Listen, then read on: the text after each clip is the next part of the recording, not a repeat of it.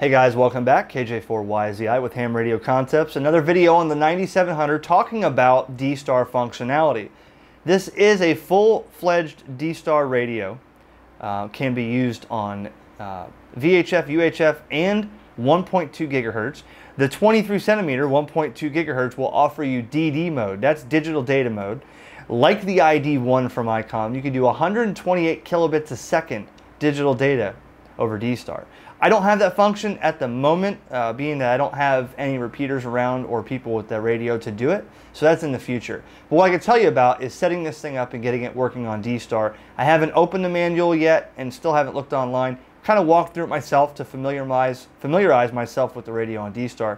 And some people said they had issues getting it running, so we'll walk through it and show you just what it does with DSTAR. If you've never talked on DSTAR before, you have to first, before you do this, register your call sign on the gateway. That way DSTAR passes your traffic through the gateway and reflectors and such. Given that you have probably already done that, first I'm in DV mode now, and I'll go into the menu. Now remember, on the original video of the 9700 I showed that it had one more page of menu other than the 7300. It's got page 2, which has your digital DSTAR functionality, okay? And this is what you'll need to go into, set a few things in order to get this working. First thing we'll do is go to the DV and we'll put in the call sign. So I have mine. You can hold on here, go to edit, or you can add another call sign if you have multiple users. You can put your name, your call sign, and put it in there. So you can have your wife's and your kids and field day event or whatever. The next thing you're gonna do, go back into the menu and go to GPS. Now, as I said in the previous video, I don't have the GPS accessory to plug into this, but that's no problem. You can actually input your coordinates to the radio so that at least while you're stationary, you can see how far away you are from other users that are transmitting their GPS information over DSTAR. So you go into GPS set. GPS will set it to manual because I'm going to input the coordinates.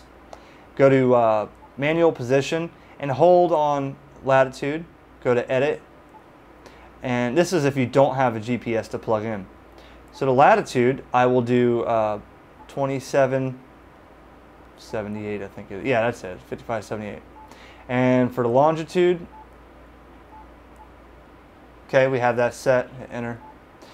And the altitude, we could do 15 feet, I think I'm at sea level. And we'll write that.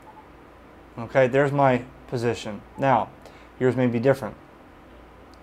We'll go back here. We'll do the GPS transmit. I want to transmit it over DPRS, so that's over DSTAR. It's going to transmit my position, or I can set it as an object or weather station or whatever. We'll just do object, and we'll do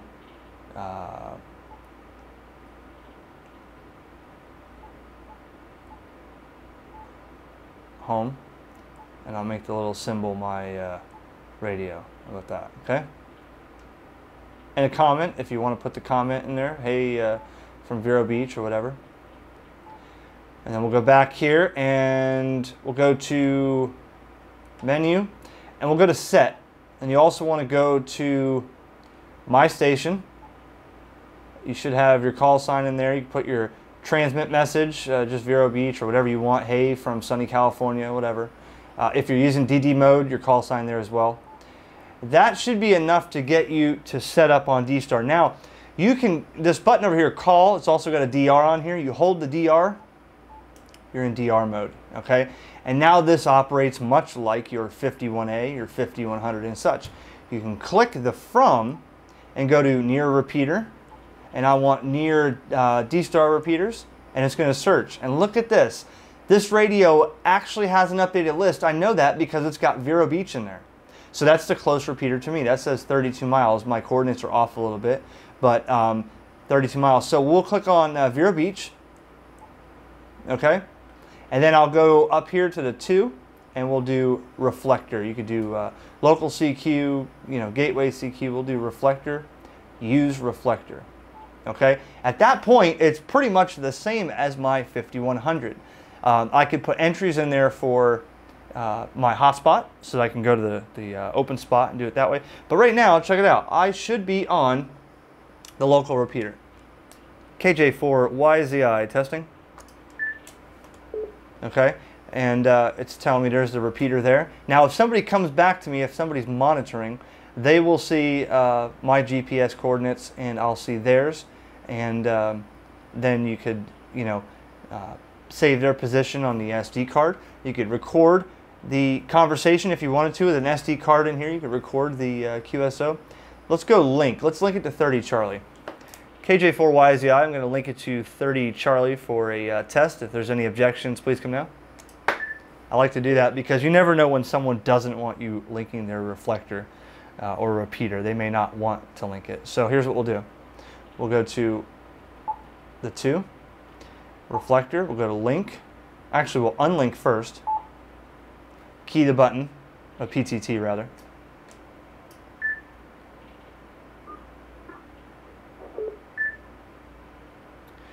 That just unlinked it.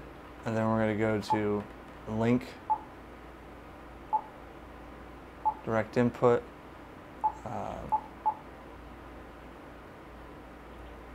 30 Charlie. That's great. Yep. There it is. I'm on 30 Charlie right now.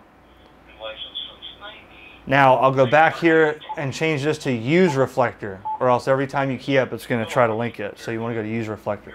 That's 30 Charlie right there. And I probably need to turn my beam a little bit. So there's John's information there. He's 1,122 miles from me on an ID 51A plus 2.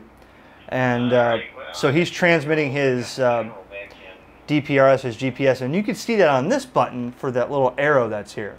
If I click that, I could turn it off, GPS transmit mode. Do I want my information sending or not? I'll send it yes. I'll unlink this reflector now just so that it's not linked up to 30 Charlie and keeps the link. Remote system unlinked. Okay, we'll go to link reflector.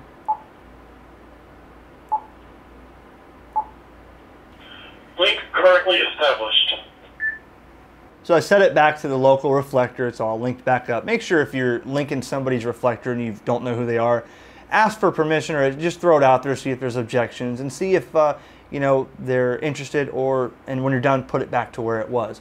One more thing I'll let you know, when you're on DSTAR, now remember this, on my 7100, I ran my mic gain at 8%. At my 5100 in the vehicle, I run it 1 bar. There was like 4 bars for mic gain. On digital, with this radio and DSTAR in general, you don't need to run more than 10, 15, 20% mic gain. Some people's voice just collides, a frequency of their voice collides with the sound of DSTAR, so they sound real muddy. And other people like to run this mic gain like they think they need to, like it's going to get them more attention, but it's not. Half the time people avoid you, the other half are going to tell you you sound horrible. You don't need to use it that high.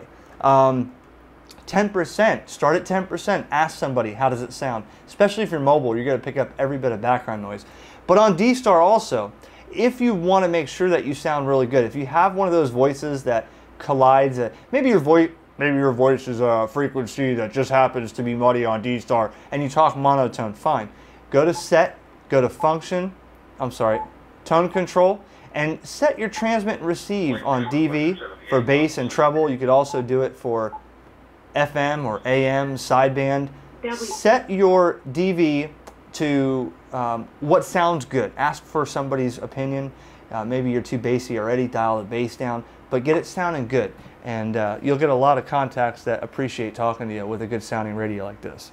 So 7.3 guys, DSTAR on the 9700 in a attempt at a quick video just to show you the basic on. It looks rather similar to what you're used to on an Icom radio for DSTAR. Sounds amazing, and another reason to have this on your desk for me is all the options in this radio such as DSTAR. 7.3 KJ4YZI.